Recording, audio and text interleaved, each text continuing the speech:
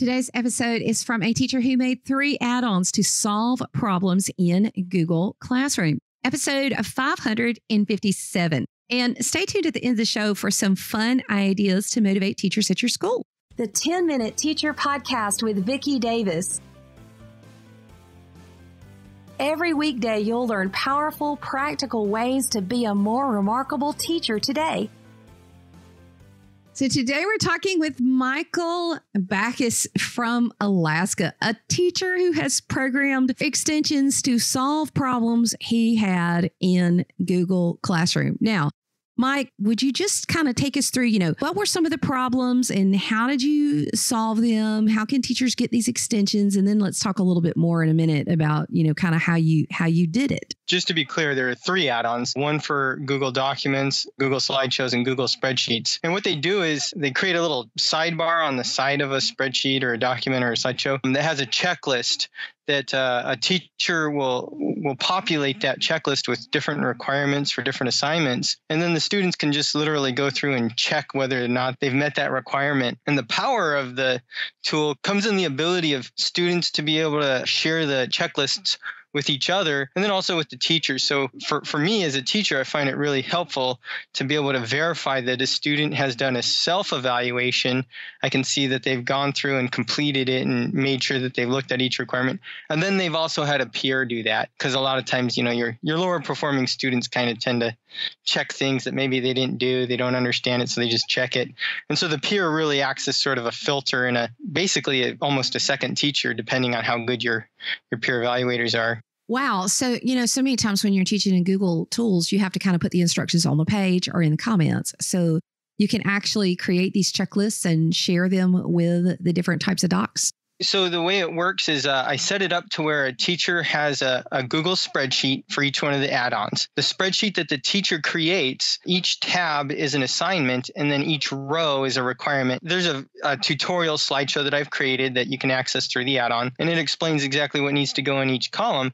But basically, a teacher just writes down what the requirement is. There might be 10 or 20 or, however many requirements for an assignment. And then they show up in that checklist on the sidebar.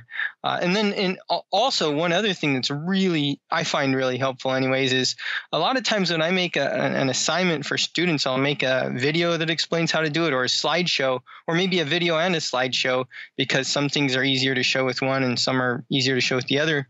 And then I can actually link directly to the second of the video or directly to the slide in the slideshow, so that when a student looks at me and says, "It wasn't in the video, Mr. Backus," I can look at them and say, click on that little link, and it's right at the end of the requirement, and it takes them right to that spot. So the requirement might say something like add page numbers to your document, and they say they can't do it. Well, they click on that link and it takes them straight to that part of the video. They can answer a lot of their own questions that way. Wow. I love that. So how does a teacher find this add-on and add it? And I assume the teacher and the students have to have the add-on, or is it just the teacher?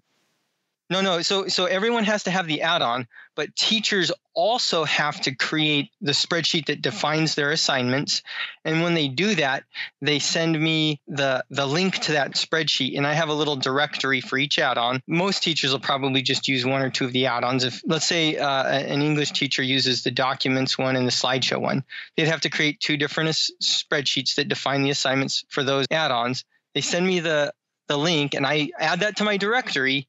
And once I do that, then their students will see their teacher's name shown in a Dropbox, so they can actually choose their teacher's name. And then they'll see a list of assignments, and, maybe an English teacher might have, 10 or 15 assignments. I don't know what they'll have, but they choose the assignment, and then the list of checkboxes will show up. The students, all they have to do is, choose those Dropboxes. How cool is that? So what's the name of it and how do teachers find it? The name of the add-ons are Document Evaluator, Spreadsheet Evaluator, and Slideshow Evaluator. I'm not terribly creative, but descriptive. No, I think you actually are creative.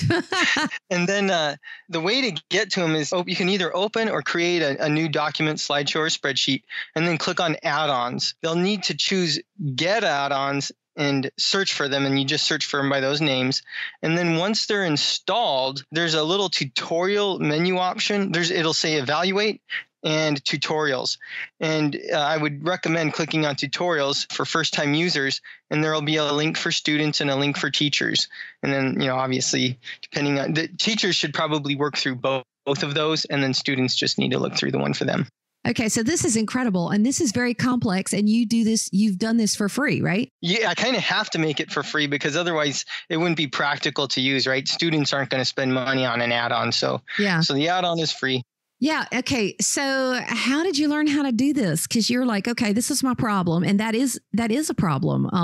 Having proper instructions and helping kids check things off and make sure they meet all the requirements. That is a problem. How did you go about writing this?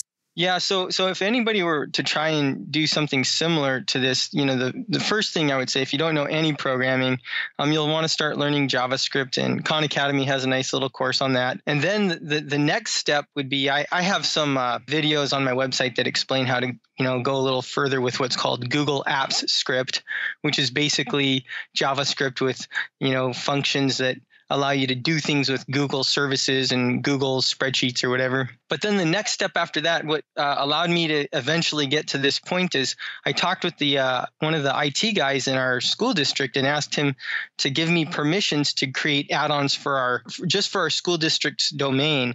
And that's a lot easier than it is to create an add-on for the whole world.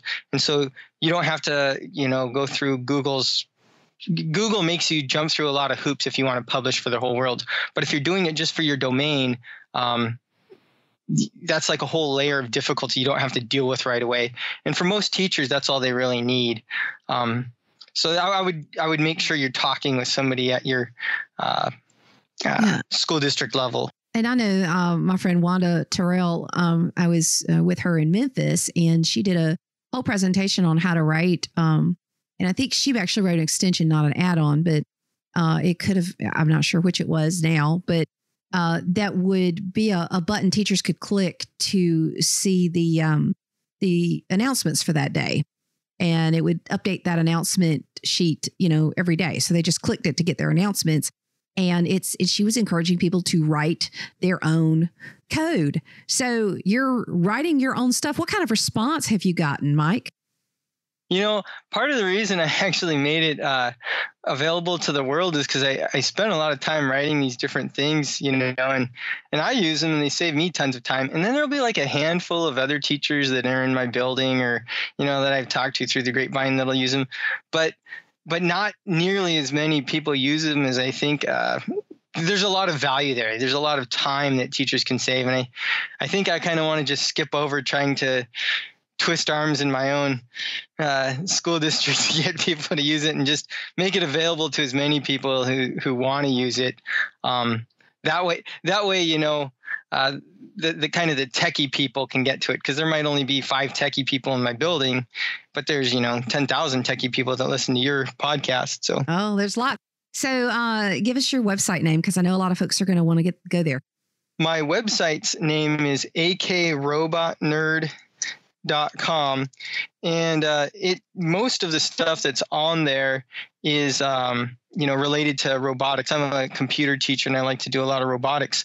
But if you scroll down to the bottom, there's a miscellaneous section, and then the very first item on there is the evaluator add-on, a link to the evaluator add-ons that explains a little bit more about it. So that's where you could get more information. There's also a contact me button on there that people could click to send me a message. Awesome. So teachers, I just want to encourage you, ed tech is awesome. We talk about all the ed tech that people make for us, but why don't we make ed tech? Why don't we use ed tech that other teachers have made? And this is a problem in a lot of the Google Sheets. How are you going to share that information? And I know there's all kinds of add-ons, but this one's really cool. And this is an awesome story. Congratulations, Mike, for going through this process and all that you've learned. And this is awesome. Hey, thanks. So let's talk about our challenge today. As I mentioned in the show, I was in Memphis this summer, and my friend Wanda Terral had a mini class on programming and extension for your district. Now, there are teachers creating add-ons and extension inside their district. just for their district. And that's pretty cool. So your challenge today is to explore and look at the add-ons inside your favorite Google app and to find at least one time-saving add-on or browser extension. After you find it, or if you already have one, share it to EdTechFind and include me on the tweet or the share on Instagram or wherever you want to share, and you may be part of a future shout out. Now, today's shout out goes to quite a few educators who responded to something I just shared on Twitter on September 8th, 2019, that Sunday night about 8:18 p.m. I asked about teacher fun ideas. So my school has a teacher fun committee, and it is awesome. We have so much fun, and it's really making a difference. And Angela Stockman suggested that